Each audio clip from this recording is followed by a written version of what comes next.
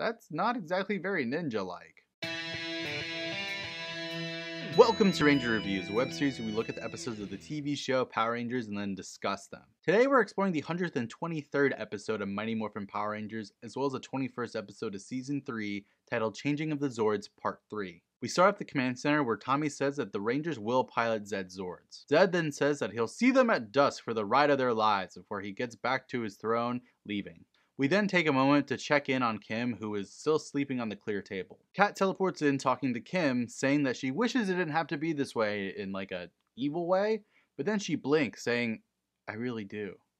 There's that goodness again. In the command center, Billy is trying to teleport Kim back, and Alpha is working on detaching Kim's physical body from her power coin. Billy's got her, and she's in one of Zed's dark dimensions, and according to Billy, it's in a dimension beyond their reach. I mean, how did you find it then? Then Tommy says his best line to date. If we can't use the front door, there's always the back door. Gross. Then Billy says that they can use the portal comm from literally the green candle. That's an insane callback. The Rangers rush out, passing Bulk, Skull, and Stone, who are sleeping in a bush. Tommy then walks through the portal. Zed and gang are celebrating, and Zed decides to check in on the Rangers to make sure they're not doing anything to thwart his plan, and of course, he sees what's going on. He sends down Tangas who surround the 4 Rangers in the park. Ninja Ranger power now! Then, Aisha makes the Tangas dance? The hell? At least Adam does the old anime trick of turning giant. Meanwhile, Tommy is in the cave and he sees Kim right away. He looks at how to get her out, and he turns around to see Zed standing there, pissed off. It's morphin' time. Now it's a fight against Zed and the White Ranger, and honestly, it's great.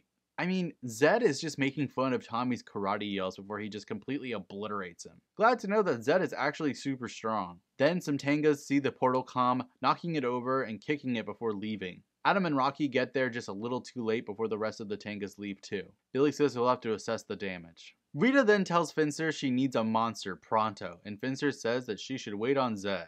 But Rita makes a good point.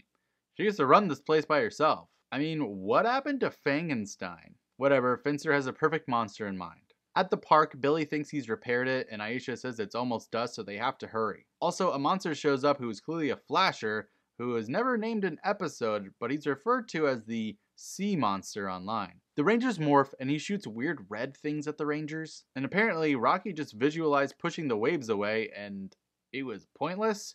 I mean, what the hell is going on? Just get back to Tommy and Zed. Rita sees that the monster is sucking and she says, forget it, I'm getting the Zords out. Then it starts shaking and Rocky says that earthquakes don't happen in Angel Grove, despite them living in California. Then Sea Monster bails as the ancient Zords show up. The Rangers realize that this means that Tommy must have failed. Rita then appears in the sky, telling them that they're powered by Ninjor and also the Falcon Zord. She tells them to get in and destroy their own city, or Kimberly's gonna be totally dead. Adam says to give their power coins to Billy because apparently that's a thing to somehow get the power back? I don't know. They all hop into the Zords, logging in. Meanwhile, Tommy gets thrown down, but he takes out Saba, throwing him like a damn dart, and he hits Zed's staff, making it turn back into a snake? The hell just happened? Zed then leaves because of course he does. Tommy then looks at the control panel and he can't figure it out, so he says, might as well just try them all. And he just starts touching things. I mean, good thing that one of them wasn't like a insta-kill button. Tommy scoops up Kim running out of the portal comm. He puts her down on the ground, and Kim stirs a little, and Tommy calls Zordon. He teleports her in. Zordon then gets Tommy all caught up on the ancient Zords and stuff, and Tommy gets into his Zord now too. Meanwhile, Zed walks in with the snake around his neck, and Rita is pissed. He says that the Zords will only respond to his command, but then, oops, just kidding. Billy has reconfigured the Zords somehow to be back in the Rangers' possession? I'm not gonna lie, this is getting kinda bad. Zed then gets pissed, grabs Rita's staff, and he makes Sea Monster giant. Then the Zords all have weapons now? I mean, that's different.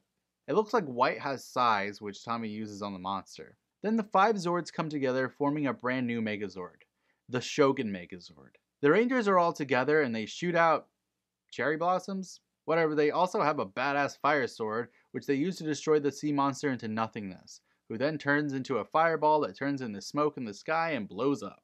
Don't know why they'd use that Japanese footage. Meanwhile, on the moon, Rita tries to cheer up Zed by saying that the Rangers are weakened because they still have Ninjor and Kim's power coin. She doesn't mention the Falcon Zord though. That's definitely still with them too. In the park, Stone wakes up to a kite and he screams monster, running away. Bulk and Skull return the kite to a kid, and then they pretend to be scared too, so that they can keep their badges. In the command center, Kim thanks everyone for helping her out. She's still tired, but she's okay.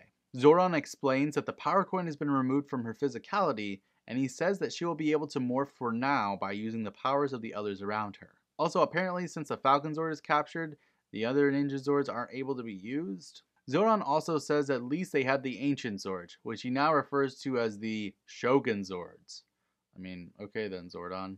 At the beach, Kim and Tommy talk. Kim feels like this is the end of the Pink Ranger, and she's really scared. Tommy comforts her, saying that he'll always be there for her, kissing her on the cheek. The end. Over the credits, we see an extended scene of the Moon Palace gang dancing for absolutely no reason. This episode was 100% the weakest of the three-parter, and it's kind of a shame.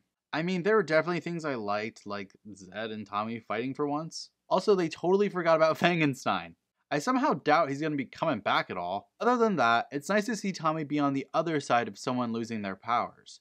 And honestly, these 3 episodes have had the best Jason David Frank acting I think we've ever seen. When they give Tommy something more than, "I'm cooler than the rest of you," he actually does kind of well. Other than that, the rest of the episode is just kind of a wash, but at least the new Zords are cool. Also, now Ninjor and the Falcon Zord are just kidnapped on the moon. A lot of moving parts in this season right now, which is yet another feeling that's unfamiliar for me when it comes to Power Rangers. So, how will the next episode continue the story? I mean, will it at all? Find out next time, but until then, may the power protect you.